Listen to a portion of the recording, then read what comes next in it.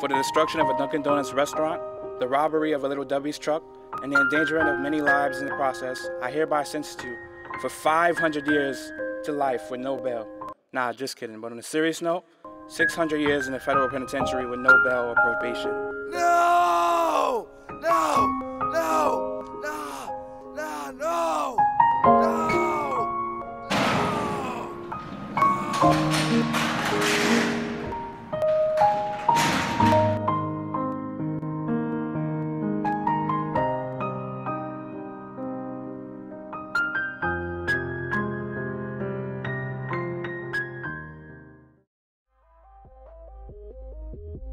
Hello, I'm Fotigui, and that could have been me.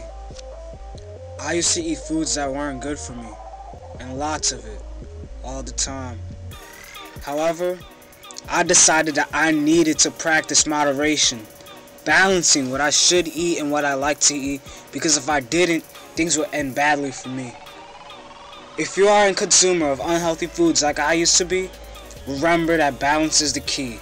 Or eventually, you could end up doing something you regret, like stealing a truck full of snacks and crashing it into a restaurant.